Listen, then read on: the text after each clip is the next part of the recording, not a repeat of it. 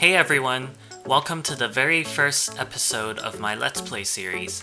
In this series, we're gonna build our own railway and city. I still haven't thought of a name for this series yet, so if you have any ideas, please feel free to put that in the comments below. So let's start by looking around at the world. This world was generated with Minecraft 1.18, the Caves and Cliffs update, and we can already see a nice birch forest close to spawn, some dark oak. Look at the sky. You see how it turns green? I kind of like that. And there's a beautiful lush cave right there. I don't really know too much about what's new in 1.18. I did install a mod called Terralith. You guys should totally check it out. It's a mod to make the terrain even better. So here there's a nice little area at the birch forest. It's like a nice little clearing on the top of the hill. I think we should start there. And I think this might be a good place to put our first station. So let's start by clearing out all the trees with World Edit and kind of make this terrain a little flatter so that we have more space to work with. Okay, that didn't really clear out enough trees. Let's try this again. Go a little bit lower and try this again. There we go, that looks good. Now let me grab myself a wooden axe, which gives us more control with World Edit, or makes it easier to select positions. And I'm gonna replace some of this dirt to grass so it looks a bit better. It'll also clean up some of the stone patches as well, and the ores sticking out, and some of the ravine holes. I don't really want too much of that. Alright, so let's start by putting down the first platform. I think I'm gonna start off with 4-car trains, which is 101 blocks long for a normal train, or one of the standard size trains. So I'm gonna use World Edit to measure out how many blocks long this is. And meanwhile, let's clear out some of these other holes as well. I kinda don't want to clear up this hole right here because it looks nice. So I'm just gonna work over to the side here. So let's clean up this area a little more and place down the first platform. Okay, that's done. That's 101 blocks long, and the very first platform is in place. For the big station at spawn, I'm thinking of making sort of like a grand central station where there are many tracks and a curved roof where people can interchange easily. So to start off, I'm gonna put 2 platforms down with a space in between for a walkway, and then 2 more sets of platform next to that, and the other set on the other side. Perfect. Now let's put in the station on the dashboard and see how that looks. Ooh, I do like this blue color, although it's a bit gray, so I'm gonna change it to a bit of a lighter color. I'm gonna call it 重生區 in Chinese, which is spawn. There we go, that looks pretty good. So I think for now I'm gonna build the platforms using polish andesite. I do like the texture of that block. And I'm gonna place the indented platforms on each side. Now let's see how we can build the curved roof at the top. So I'm gonna grab some quartz. Whoa, look at this lighting glitch. I'm not sure how that happened. I literally just placed down a quartz block. That looks pretty funny though. Let's see if we can fix it using glowstone. Try to update the area. Okay, that kind of works I guess. But that was pretty crazy how that happened. And it went all the way over here too. Okay, now that that's cleared up, let's continue building the top. So I'm thinking we go up about this much, and then I'm gonna go across to the middle. So what I'm gonna do is build half of the curve first, and then use World Edit to copy it to the other side. I think that would be the most effective way to do it. So I don't know how many of you have seen pictures of Grand Station designs, but they usually have a big dome with like glass windows on top. I think that would be a good idea for this station since it's gonna be a big one. Although I always feel like after I build something, I see someone else build it nicer, and I get a bit jealous. And so I try to copy their design. And also, when I build, I don't think I add enough detail in like the poles and stuff. People use upside down stairs and like fence posts and things like that. But I'm not really that good at that. So I'm still practicing, and maybe we'll come back to refurbish the station in the future. But that's okay. For now, I'm going to try to shape the roof first, shape the curved part, and I'm going to try to use slabs because it gives more detail. So 5 blocks across, then 4 blocks, then 3 blocks. No, maybe a bit longer is better. This takes a lot of trial and error, and it's not gonna make a perfect semicircle, but here I'm just going for a curved roof. And I don't think a lot of stations in the world have a perfect semicircle either. So it looks like it ended up too short, and it doesn't reach the pole on the other side. So I'm gonna move that over a few blocks and see how that turns out. It's a bit better, I think. Okay, so I don't think slabs might be the best option, at least for now. So I'm gonna try using full blocks to do that. So I grabbed myself some quartz blocks and made that shape again. And now I'm gonna try to use light gray stained glass to put the window section at the top. I will follow the curve first, put the gray stained glass along the quartz, and then I'm gonna stack the gray stained glass to make it longer. And then I'm gonna repeat with the quartz.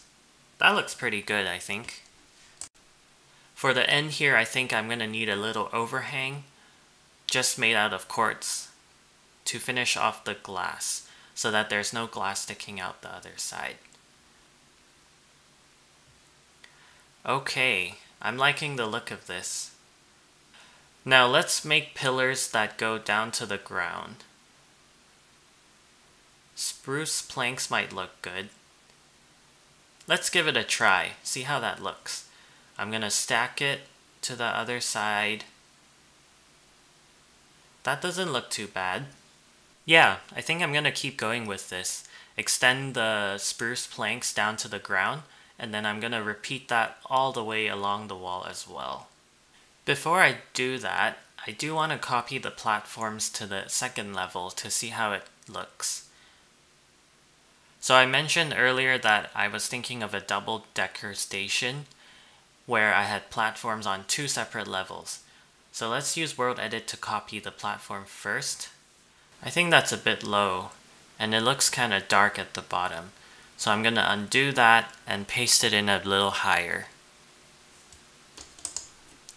We want enough space for people to walk around and not feel constricted by the platforms above them.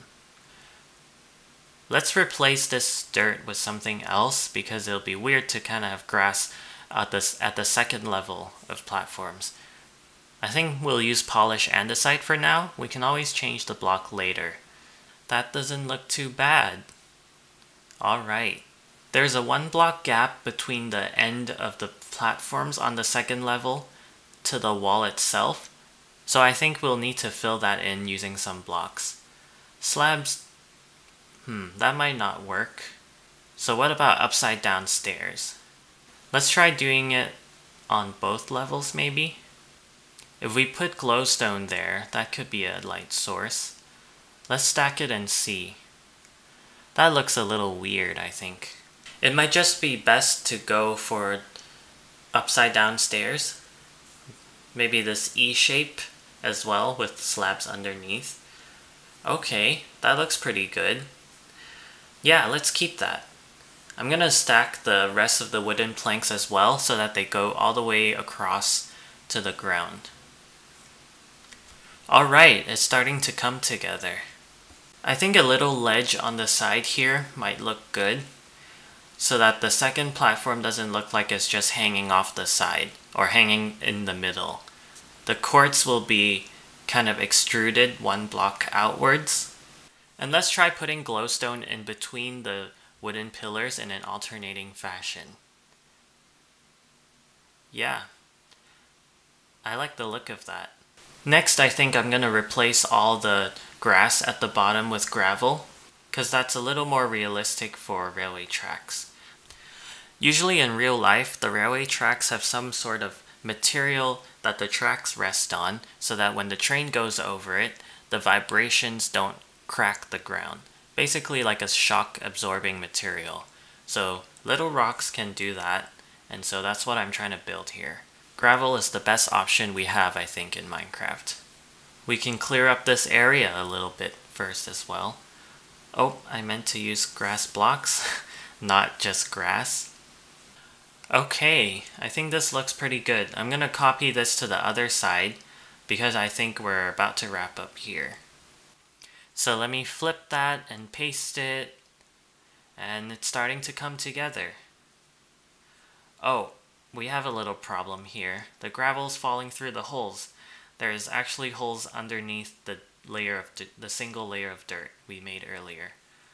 So I'm gonna replace that with dirt and try to put the gravel on top again. Actually, a better solution might be to just cover the whole part with stone, a layer of stone underneath, so that whatever gravel we put on top won't fall down. Okay, I think the next thing to do is to put some facilities in the station. For example, escalators, lifts, and stuff like that, so that people can get around. I think the bottom platform is too dark because it's covered by the top platforms. So I'm going to clear out a hole so that natural lighting can come in, and then I can decide whether to put connecting passages in the middle. The bottom platforms look much better now. We could convert the railway tracks to use glass underneath, but I don't think that looks very realistic, so I'm going to keep it as andesite for now. Now's a good time to connect the platform rails on the top as well, so that the nodes aren't just laying there. I'm gonna build a bridge down the middle so that people can walk across and switch lines, switch trains. And put escalators down the middle going down to the bottom platforms. I think 2 escalators might be too little, too few, and 4 escalators might just be perfect. So let's try that. I'm going to put some placeholder blocks down and then put the escalators on top of it. That would make it much easier to do. And then use World Edit to copy the escalators to the other 3 spots. Sometimes it's a good idea to paste twice, just in case the escalator doesn't place properly, because it's a complicated model. Yeah, so if I do it one more time, that should fix it. I'm gonna put some glass fences up here as well, so that people won't fall off the sides. And then copy it to the other side, rotate it, and paste it. I'll paste it one more time just to be safe. Okay. I like how that looks. I think what I'm gonna do next is put some lifts down the middle to make it a bit more accessible. The lifts have just been added to the mod just a couple days ago, so I'm pretty excited about that. If you want to get the latest versions and try out the latest features, make sure to join the Discord server and download it from there. I release new versions on the Discord first, and then post the stable versions on CurseForge. So I think I'm going to put the lifts at this area. I might use 3x3 lifts if that's enough space. Oh, we do have more space, so we can use 4x4. 2 4x4 lifts next to each other. It looks kind of cool if I put iron blocks down at the bottom. It looks kind of futuristic. I will put the lift tracks all the way up and finish it for the other side as well, and then spawn in the lift entities. If there are no tracks, the entities will just disappear. The tracks also help guide the lift and tell it which floors to stop at. Finally, I'm gonna spawn in the lift entities, and we're using 4x4s. So I do plan on adding better glass fences, or sort of like a glass enclosure to the lifts to make it look better, because I think using glass panes don't look very good, like the default Minecraft glass panes. So instead I'm using the fences that come with the mod, and I think I'm going to try using some white stained glass to cover the outside of the doors. Let's see how that looks. Okay, I think we can build the walkway up at the top as well. 6 blocks should be plenty of space for people to walk across. And I might have to extend this passageway for the escalators as well to make it 6 blocks also.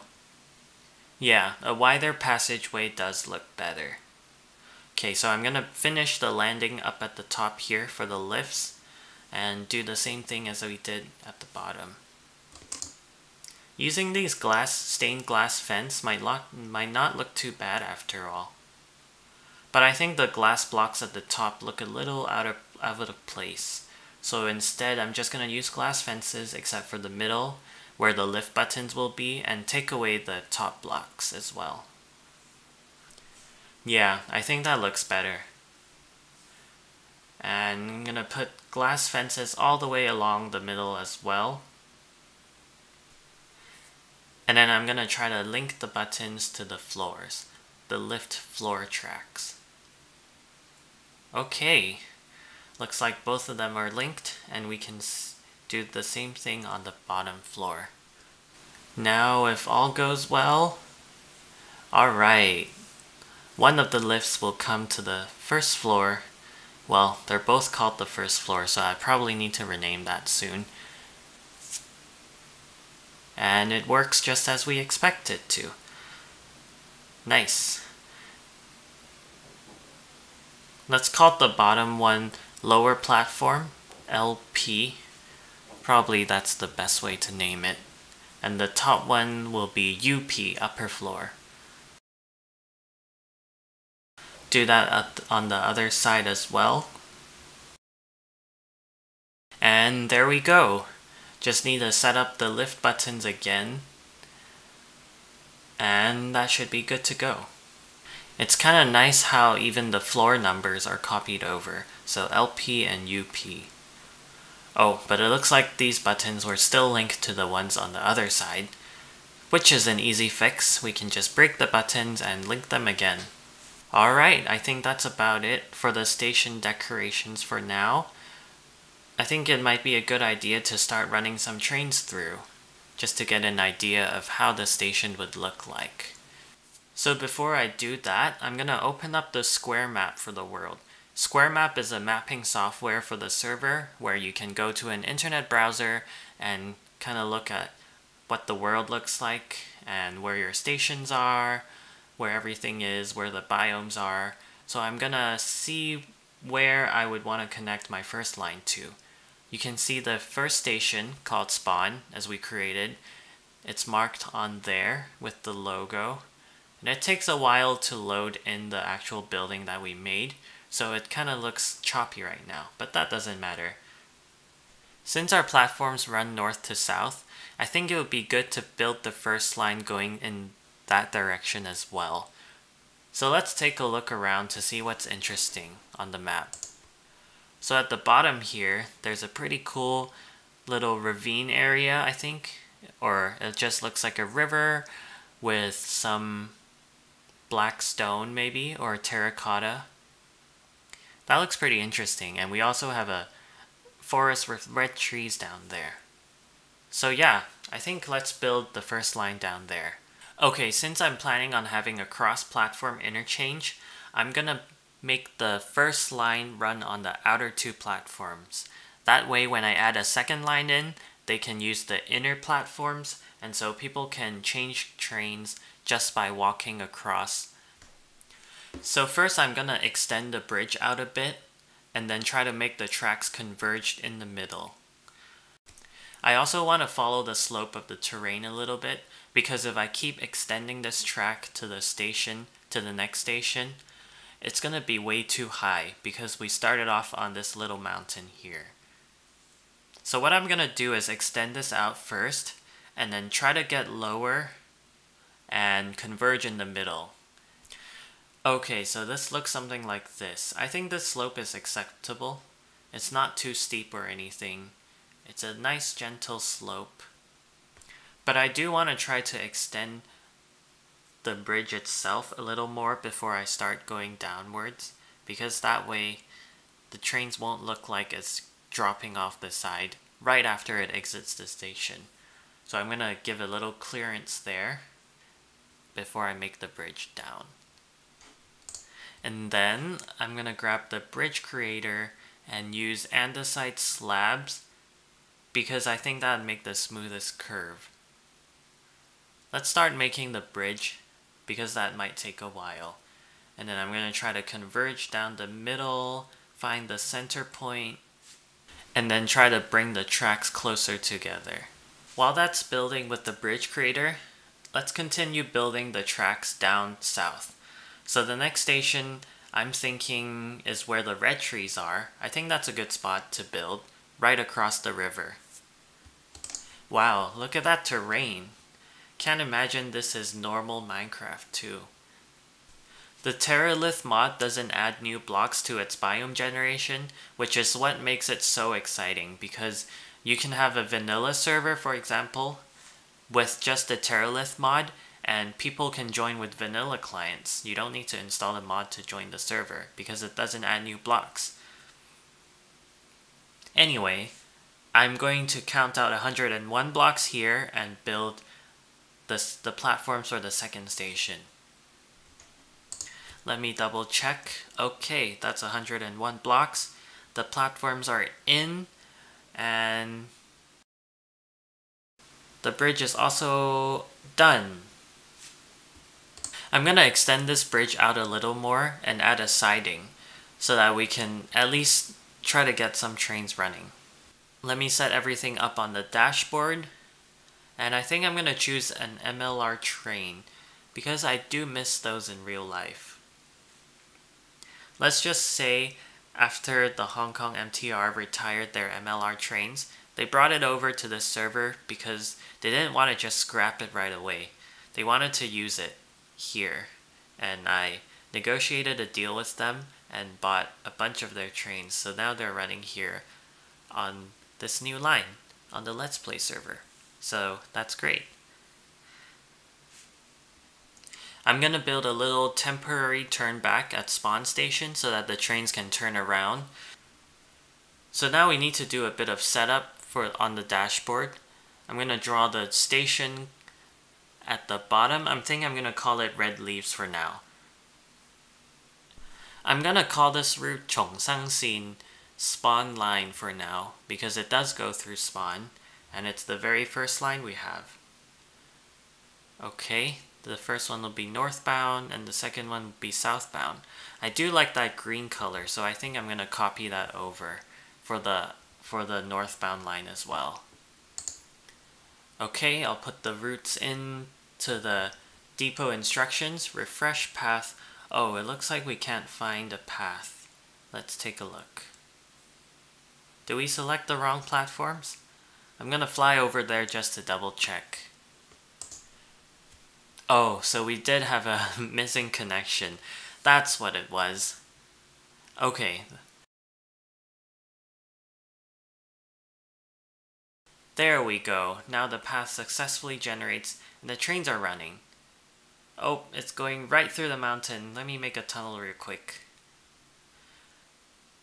It's really nice to have the tunnel creator and the bridge creator tools now.